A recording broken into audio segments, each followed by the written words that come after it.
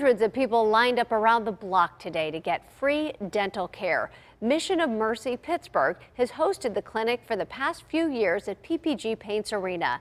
Dr. Maria Simbra reports on who can get free dental care and when.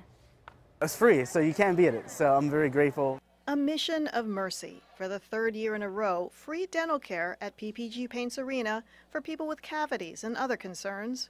It needs to come out. It hurts. Got 4 teeth took out.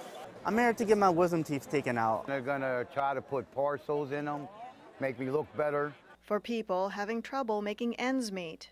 Even if you have health insurance, sometimes you can't afford to get the dental piece even. Many of these patients have been in pain for a long time.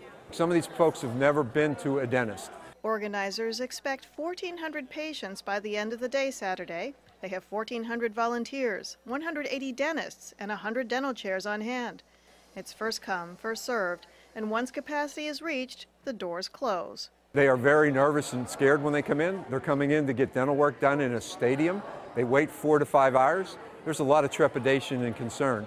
But afterwards, the smiles speak for themselves. This is a great program. I'm sure a lot of people are afraid of dentists, either the cost or just the process itself, but they made it very painless here and very simple. It's just a blessing to just be here. I appreciate it.